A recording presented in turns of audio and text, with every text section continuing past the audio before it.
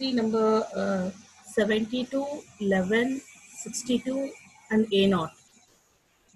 Please unmute yourself once I have to say something to you. 72, 62, 11 and A0.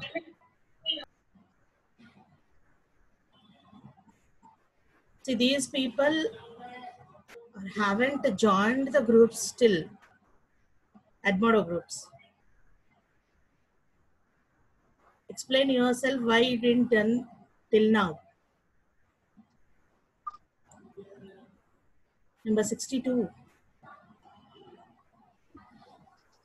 Vamsi. A0, Srinivas. 11, Gandhi. And 72.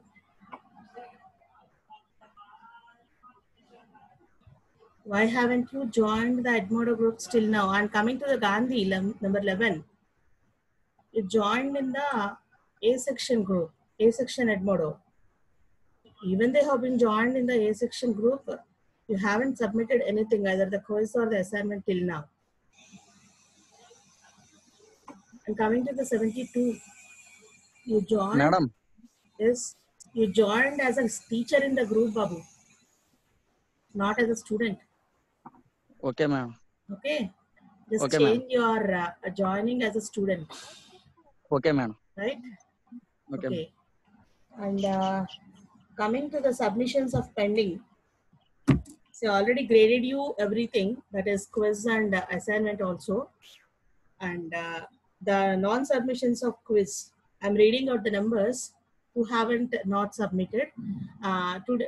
Tomorrow or else on Monday, I will give you the marks of this both, that is quiz and assignment. I'll post it in the group itself. Okay, you will be referring, not in the Admodo group. In the class group itself, I'll be going to be posting all these things, that is both assignment marks and also the corresponding quiz marks, and who haven't not returned till now, and those things also been displayed in your class groups. So I'm reading out the numbers here.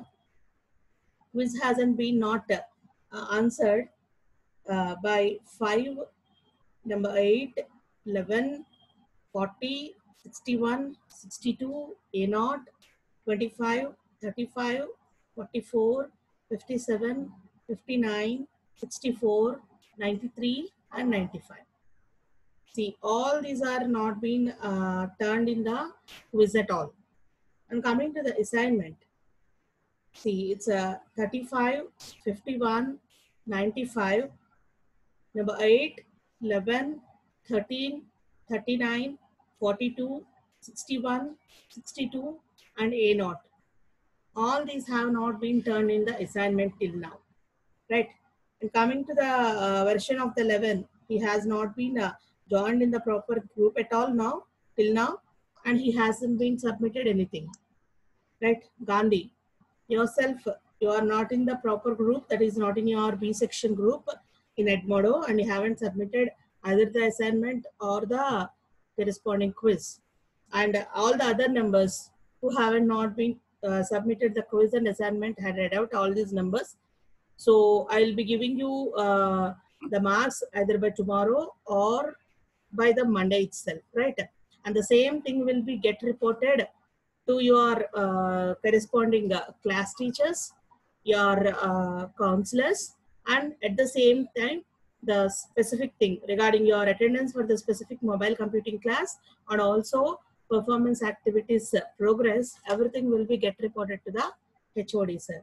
So your class teacher will be get reported, your counselors will be get reported, and the HOD also will be get reported regarding all this progress, right? I already told you many times that your grading system and your performance activities has to be get activated and get reported and graded by each and every time. Your attendance will be weekly reported to the university, but nobody are been getting worried about your attendance. Everybody, most of the students are been getting absent for the afternoon classes, and you haven't not bothered about your performance activities in the Admodo, right? The same thing will be get reported to your counselors and class teachers and HOD, sir, by tomorrow or by Monday, depending upon my convenience. I'll do that, right? So that is about the thing that I want to discuss about your assignments and your performance activities and your regularity, right? And and persons who haven't not yet till joined, that is 1162 and A not, they has to immediately join the groups. Until and otherwise, I won't spare them, and I won't give you any further activities in future, right? Next, coming to our session now. In the previous class, we discussed about the various versions of the TDMA. And the day before the yesterday's class, we discussed about the various versions of SDMA and also FDMA, in which we are going to be dividing the total subscribers in the available space in the space division multiple access. And within the FDMA, you are going to allocating the separate frequency bands for each and every subscriber that they are using in the particular frequency band, right? With the SDMA, even though SDMA is not going to be occupying any specific multiplexing techniques specially, which is going to be using the existing techniques, whenever users are going to be increasing in a specific radio cell, or space is going to be occupying by multiple, or space is going to be increased by many number of subscribers, it couldn't accommodate and it couldn't do that particular multiplexing technique. That is, cannot accommodate much of number of users with the existing multiplexing techniques. That is the SDMA. And coming to the FDMA, instead of dividing the space according to the group of users existing in a geographical area, all the users who are being willing to call their subscribers will be allocated with a fixed frequency band of channel, right? So that particular frequency band of channel or the frequency band is being permanently allocated to this particular subscribers, and within that particular frequency band itself they are being using. Whether they are using that particular band throughout the day or throughout 24 hours is not the matter, but they will be allocated with that particular fixed frequency band. So because of which only few number of subscribers are being allocated with the frequency bands, and it is being fixed, and no other users are going to be using that particular frequency band, right? So that is the disadvantage of using the FDMA. And to get the refinement of that particular FDR, to have overcome the disadvantages, we discussed in the previous class about the corresponding TDMA, that is a time division multiple access. So within this time division multiple access, when compared to the FDMA, each and every sender and the user's receiver is going to be synchronized based upon a time interval instead of the frequency. That is, even the frequency band is being fixedly slotted, not allocated to the subscribers, but the frequency band will be slotted according to that particular frequency band slotted. Some sort of or some group of subscribers will be allocated or accommodated into that particular frequency band, but based upon the timing intervals. That is, based on a time interval or based on the time slots or time slicing, the users are going to using that particular frequency band, but not based on the frequency, but based on the time interval. So that in one time interval, any one set of subscribers are being using the channel, then in another time interval, another set of subscribers are going to be using the particular channel. In that way, using the TDMA, we can accommodate many number of subscribers within the same frequency spectrum that we are going to have. So we are going to be using in combination of the FDMA and also TDMA, what we have already discussed in the GSM version while we are being discussing in the GSM part, right?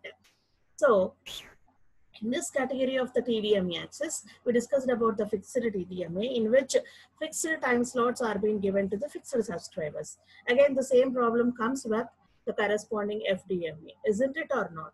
So that what happens with this particular fixed TDM? Again, the same time slot has to be used by the same subscribers. If the user is not willing to use that particular channel in that time interval, which has been allocated to him, it is going to be, or it is remained to be unused, and it will not be available for other users who are in need, right? So that it will not be that much of advantageous if the time slot is being fixed and assigned for the specific fixed user, right? That is the problem. That is the problem with the fixed TDM. And but the procedure that you are going to follow in this particular fixed TDM is the total available TDMA frame is going to be divided into group of channels. And here the 12 subscribers are going to be using this particular channel, occupying each and every channel with 417 microseconds. Already we discussed about this time allocation in the GSM. And these 12 channels which is going to be reflecting with another 12, that is total 24 channels available in this frequency band of spectrum, will be used by the 12 subscribers. 12 channels exclusively for the downlink frequencies and 12 for the uplink frequencies. Why? Because in the frequency band of spectrum, while using the satellite as a communication, while you are using the base stations and the transponders, the corresponding to and fro communication has to be performed within the existing frequency band itself. So within the frequency band, existing frequency band, both the upcoming and downlinking and the uplinking frequencies has to be accommodated within the fixed channel frequency. So that we divided the total channel into the 24 channels, 12 for the uplinking and 12 for the downlinking. This is how the communication will be performed in between the mobile users and the transponders, which are going to be in turn communicating with the satellite in turn. So that is what we've been discussed. As we done it in the frequency division duplexing in the FDMA, we are also performing the time division duplexing in the TDMA in order to get communicate both with the uplink and downlinking frequencies. So, but as we already discussed, as a static allotment of the time channels for the corresponding fixed users, it is going to be losing a lot of bandwidth, right? That is nothing but accommodating not much of users. It will be too static and inflexible for the data transmission, as only a certain fixed number of users are going to using the channel. Okay. So at that case, in order to avoid the disadvantage of this fixed TDM, we have to implement the demand-oriented TDMA schemes. That is nothing but whenever user requests, he will be get allocated with the time interval. Among this particular theory, that is the demand-oriented TDMA schemes, we discussed about the other schemes called as classical ALOHA, where we will not have any limitation of, that is restricting the users of using the corresponding transmission media. They can be using the transmission media at any time. Okay, that is nothing but the classical ALOHA. They'll be just sending their data whenever they want to communicate. But because of this freelancing of communicating the data whenever they want to do the corresponding transmission medium, there will be chance of having the collision. Why? Because the particular timing intervals are going to be collided by the particular sender A, B, and C, right? So that collision has to be left for the higher transmission layers in the case of classical ALOHA, where they are going to be requesting the senders for retransmission of the data or recorrection of the data whenever they are going to be missing because of the collision that is being occurred. But they are going to be freely communicating. But whenever they are finding that the data has been missing or the data has been got some errors in it, they will be requesting their higher layers of communication to request the particular sender to retransmit and correct the corresponding data. That is with the classical ALOHA. And coming to the refinement of the classical ALOHA, which is nothing but a small refinement, which is a slotted ALOHA, within which the corresponding channels, which are being allocating some time intervals for the users, the total transmission period will be divided into time slots, not with the senders, not with the communicators. You are not being slicing the time interval, but the channel is going to be divided with the time slots. And here the synchronization is being made on the side of the senders. Why? How they have been synchronized in the particular slotted ALOHA is nothing but every sender has to send his data from the starting of the slot itself. That is the actual refinement. That is the normal refinement that is being given to the classical ALOHA with this particular slotted ALOHA. So what is that? The data has to be sent at the starting of the slot itself. So in between of the slot, the data shouldn't be sent. That is, the communication shouldn't be performed. But even with that, we are not being synchronizing the communication channels. Just you are being synchronizing the senders to send the data at the starting of the slot. So that again, there is a chance of having the collisions like this. That is, A and C are having this, sorry, B and C are having the collision at this interval, and A and C are having the collision at this time slot, right? Even though they have been following the synchronization from the sender side, they are having the collision in the while they are being transmitted, right? So, but for light load systems, light load communication systems, and there is no question of a throughput, and we may have the chance of having the errors in the data, we can use in that particular systems in the combination of classical ALOHA and the slotted ALOHA.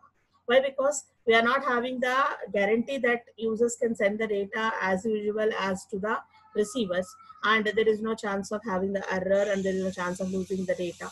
So using these qualities, that is the classical ALOHA and the slotted ALOHA, you are going to use in the systems where the load is very much low, That is nothing but transmission load is very low, and we are not bothering about any throughput and all these things. In that case, we can use in the combination of classical and slotted ALOHA. But when compared to the classical ALOHA, as you are going to follow the synchronization on the sender side, slotted time intervals of the transmission, the throughput of the classical ALOHA will be the 18%, that is being increased to the double of it, to the 36% in the slotted ALOHA.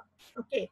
And coming to the other mechanism, that is the carrier sense multiple access. So this is a one of the biggest improvement in the carrier sense multiple, what is called as our basic ALOHA. Okay. So what you are doing is, already we discussed about this scheme, that is a CSMA, that is a carrier sense multiple accessing. So before communicating and before sending our signal into the transmission media, you are going to sensing a carrier is been existing in the channel already or not. So after sensing if the carrier is been existing, you are just remaining for a, or waiting for a moment. And after a certain interval of time, once we have been detecting that no carrier is been with the same frequency accessing the data in the transmission medium, then only you are transmit your data.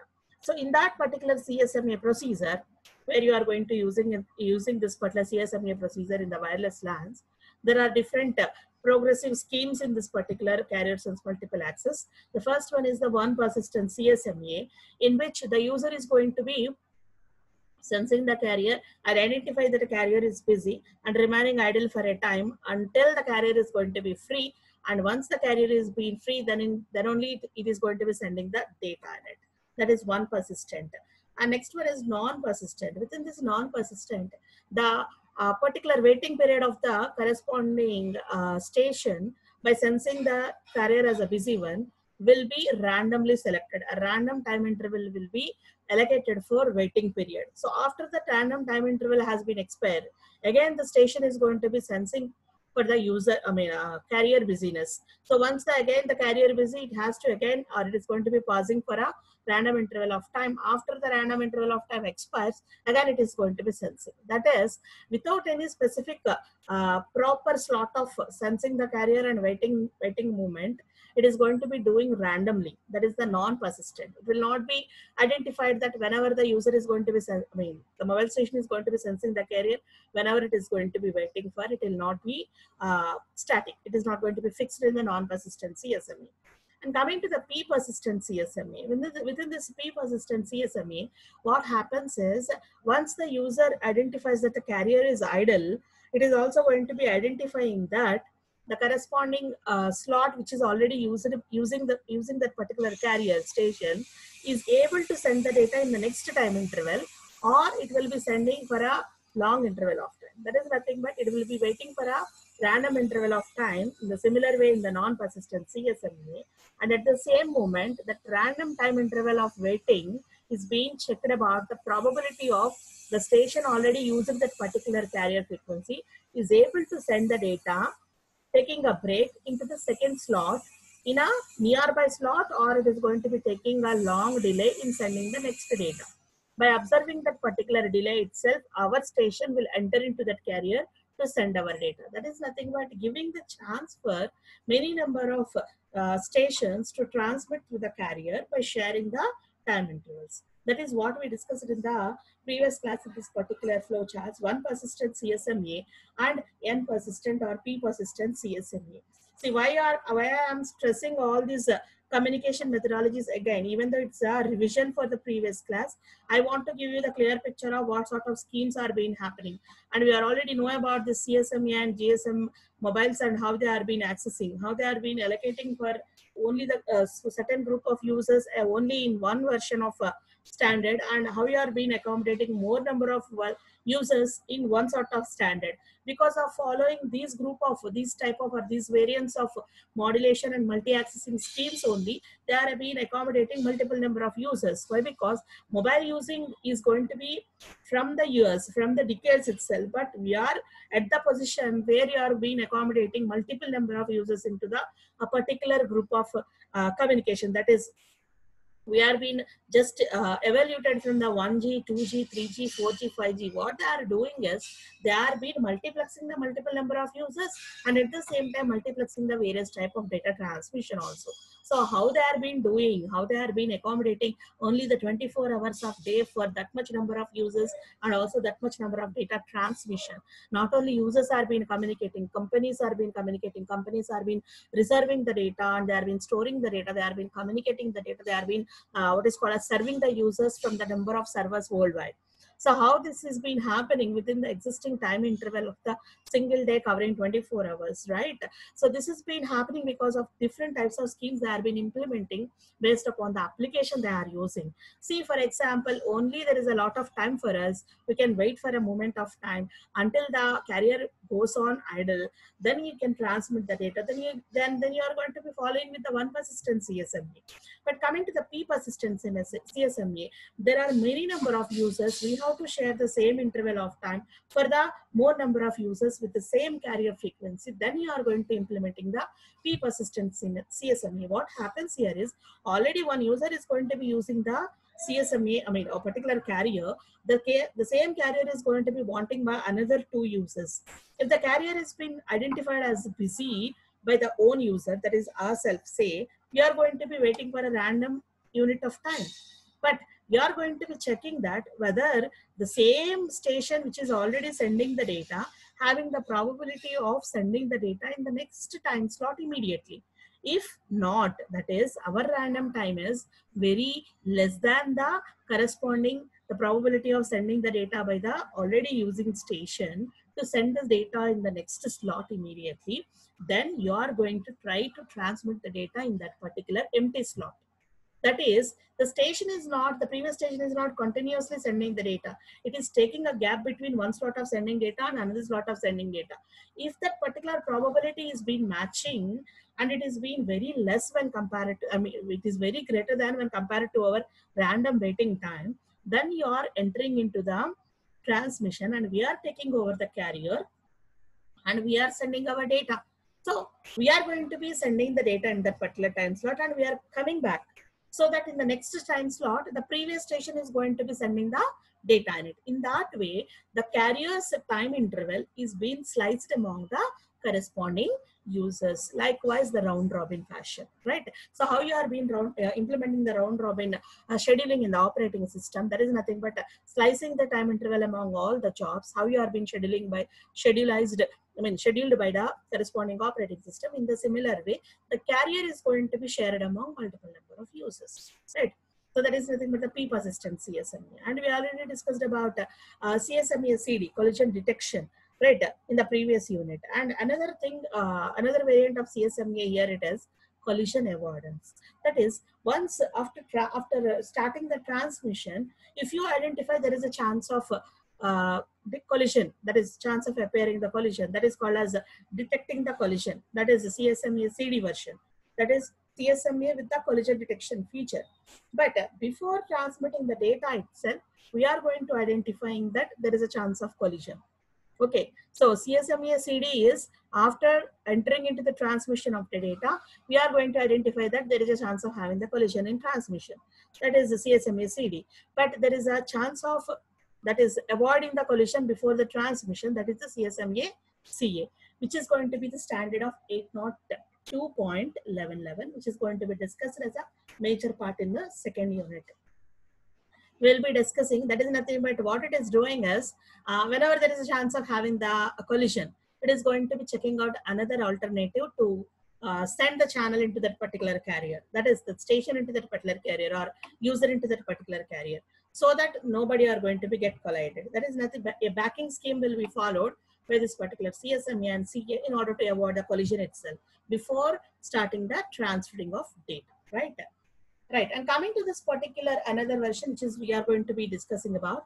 Already we discussed that we are in the version, in the flow of demand-oriented accessing in TDMA itself. Demand-oriented accessing in TDMA. So this is peculiarly named as the procedure itself, that is demand assigned multiple access. Demand assigned multiple access. Multiple users will be there.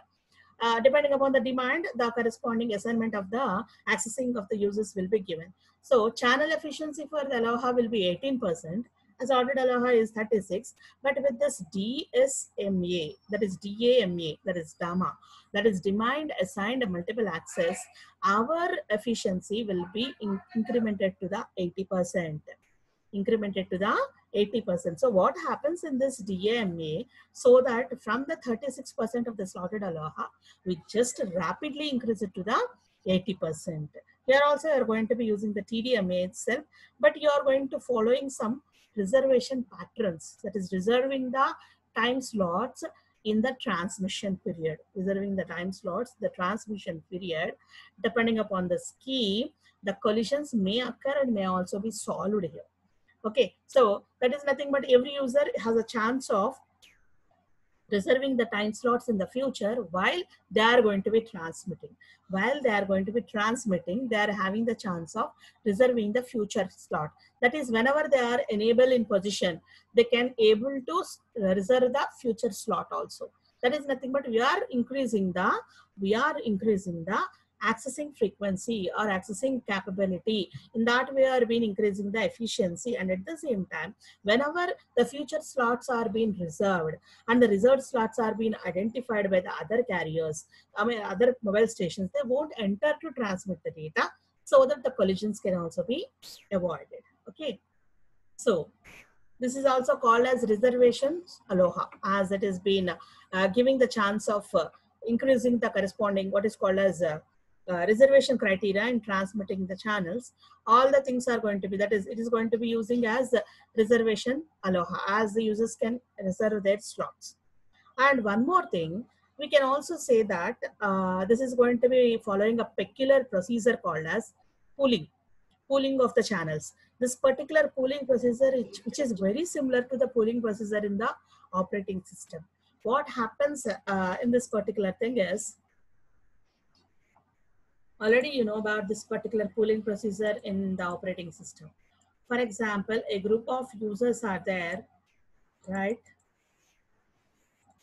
They are in need of a channel to transmit their information, particular TDMA channels. This is a frequency band, and this particular frequency band is allocated for this a group of users. Okay, right. But all the users are not going to be accommodated by this particular frequency band to use this time channels. But for example, 1, 2, 3, 4, 5, 6. Only 6 channels are there according to our frequency band drawn here. So that only 6 users are being allocated for transmitting of the information. Right. And 6 users may not be at right enable position. 6 are being allocated for this, but 6 are not being completely using the channels. One may be stopped its transmission, right? May, for example, say this second channel has been stopped the transmission. So that even though it has been allocated to the second station, it is not transmitting now, isn't it or not? And a group of users are being requesting for a channel to transmit their data. Among this particular area or a group of users are being live in process to requesting the access the channel. They are requesting the access of channel. As the second station is not going to be using the particular channel while the transmission is going on, this group of users, from this group of users, one person or one station is being allocated the channel. So that particular person is going to communicating in that particular channel. For example, say according to your previous scheme, that is nothing but probability of sending the data by this second mobile user, by identifying that if the probability is very low to send the data in the next mission or the next slot, so that the channel is free for a long interval of time, so that you are allocating this channel for the other user. So the other user is using that particular channel, and again he is going to be coming back after his usage. That is according to the time interval itself, he is going to be given the chance to transfer the data. After transferring the information, he is been coming back again. In that way, this user again will be sent to this group. He will not be no more, he will not be the user of this particular group, and this group is will called as the pool of users. Nothing but who are in need. will be identified and dragged into this particular group, and they will be allocated to the unused slots, and they will be get back after their uses, and they will be sent to the normal subscribers. So this is what happens with the corresponding scheme. I think I am clear, right? So what happens? These are all the normal group of users who are been allocated with this frequency band. Already 6 users are been using the 6 channels of this frequency band. That is according to the time slices, and some more group of users are there who are in need of this particular channel, and identified by that particular group of channels which are unused will be allocated to this group of users who are in need. After the usage of the channel, they will be coming back, and again the second station user of that particular channel will be the still the owner of that particular channel itself, and he is going to be using the channel after the user has been returned back to this pool. Whenever he has been returned back, he will be sent to this group. He is no more the user of request. Okay, in the similar way, all these users are being giving request access to this particular channel, and this particular pool is going to be get served like this. This is the mechanism that is being followed by Dama. Okay, right. So this is the access procedure of this Dama. That is defined, assigned, multiple access. In that way, you are going to accessing, or you are getting the 80% of efficiency in accessing when compared to the classical and slotted ALOHA, right? And coming to the another one, that is what happens here is ALOHA. That is nothing but a slotted procedure. That is simply or freely the user is trying to what is called as trying to access the channel first. After that, they will be having the reserved slot. Okay, they will be having the reserved slots, and again they are trying to communicate with each other. They are again having the reserved slots. That is whenever they are in the on position, that is in the enable position of transmission, they are having the chance of reserving these 3 slots in future. So they can be using the chance of using the slot. But here the ALOHA is going to be transmitting in this way. The ALOHA is going to be transmitting in this way, and this particular reservation has been done by these 3 stations. Okay, 3 stations in this slot, but it is going to be using by some other. That is, the ALOHA is being done by, that is, the slot is being initiated by some other station.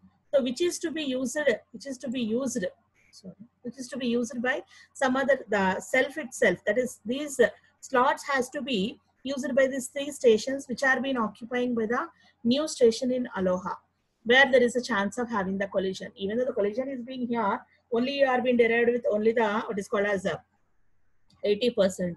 The same thing will be get handed over to the higher layers in order to have the retransmission of the data. There is a chance of having the what is called as collision. Even the collision occurs because of this what is called as pooling procedure, that is going to be get carried over by the higher level of layers, and here it is going to be done in the form of a batch mode. As you know already about the batch operating system, you can find it in the operating system itself. So how it has been accessing the group of jobs in a batch operating system. That is, a group of jobs will be get executed.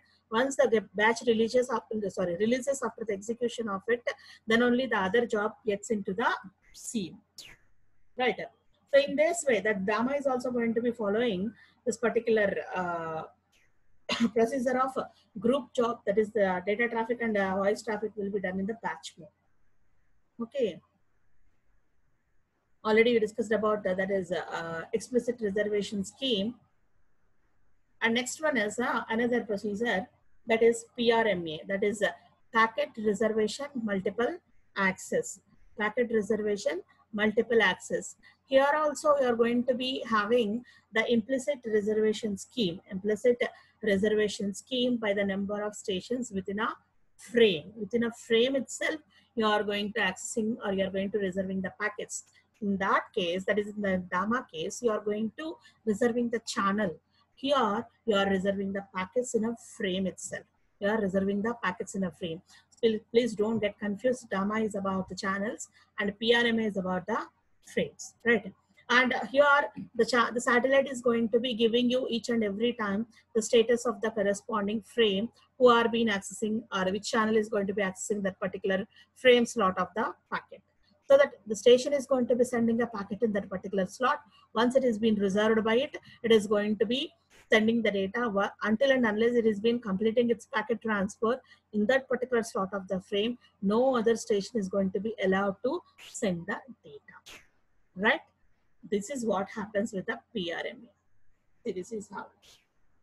So within the first frame, that is with the 8 channels that we already have, the GSM frame is having the 8 carrier channels, right? So 8 frames are being there. All these frames are going to be reserved by these stations. All these frames are reserved by the stations A, C, D, A, B, A, F. That is, 3 slots are being reserved by A, and the second one is by C, third one is by D, and fifth one by B, and eighth one by F. Whereas 7 is being remained empty. 7 is being remained by empty. So that this particular allotment of the frame for all these stations will be get identified, and it will be same reflected to all the required stations by the satellite. That is, each and every time the status of the frame will be get reflected to all the stations which are in need. So based on the availability of the free slots itself, all the other stations which are in need will be competing for the station,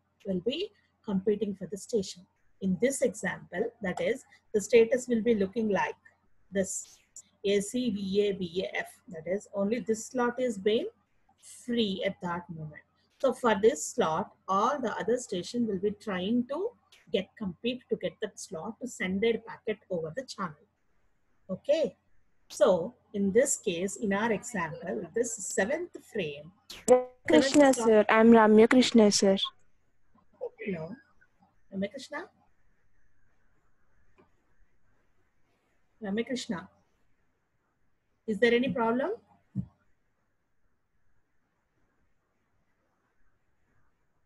Okay, so this particular 7th channel or the 7th slot is going to be trying to access by many number of stations. So as many number of stations are being competing, even though many number of stations are being competing for the same channel, F has been succeeded in getting that particular slot. F has been succeeded in that particular slot. So whenever the channels who are being competing with that, for example, if F is already been assigned that particular channel, but some stations are going to be trying to attempt for that particular channel, there comes the collision. F has been remained and it has been allocated that particular assignment, but here the channel which is going to be competing for the 7th slot has been collided. Why? Because it has already been allocated to the F. Okay, so that other than F, other channels are also going to be, other stations are going to be trying for 7th slot, but it has been succeeded by F, whereas it has been collided by this particular station which is in the slot of D. Right? See, in the next frame, C has been stopped its transmission, D also been stopped its transmission, and trying for F. A is been released this particular frame. So at this particular stage, it is been the satellite is being transmitting the status of the frame as A triple dash and BA FD. That is nothing but these 3 slots are being free now. So D has been started the transmission in this 8th slot. In that way, the frame is being allocated with, or the total frames are being reserved by the stations, and they are going to be competing to get the free slots depending upon the status reflected by the satellite from time to time. And according to the free time slots available in that particular frame, number of stations are competing to get that particular time slot. Okay, this is about the packet reservation scheme. Okay, so that is what we have been done here.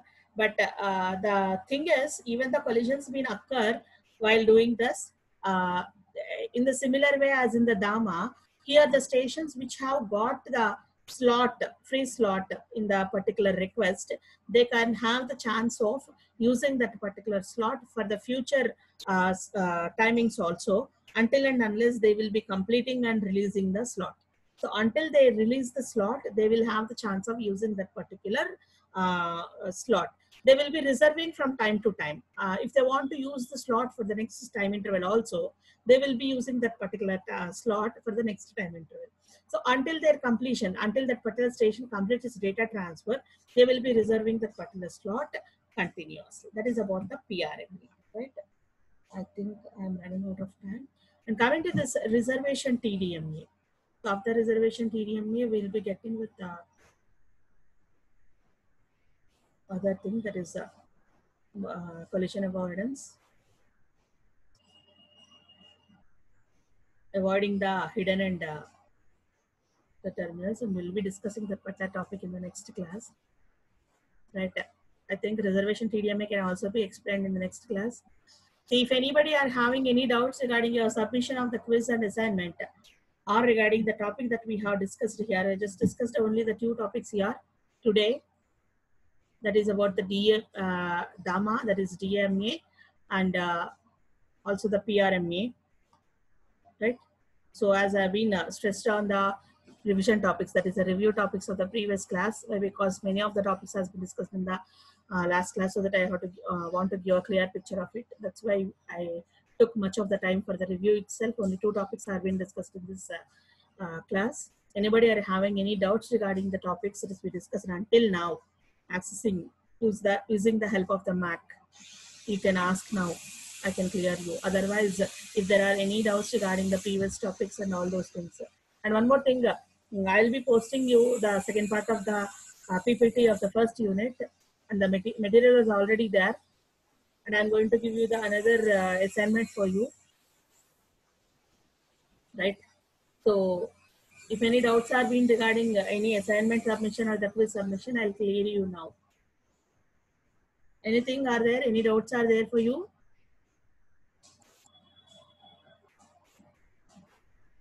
Any doubts are there?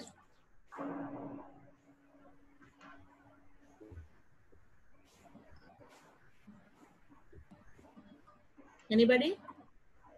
Okay. So with the reservation Tdma, I'll end you. I'll take 2 minutes for completing this one.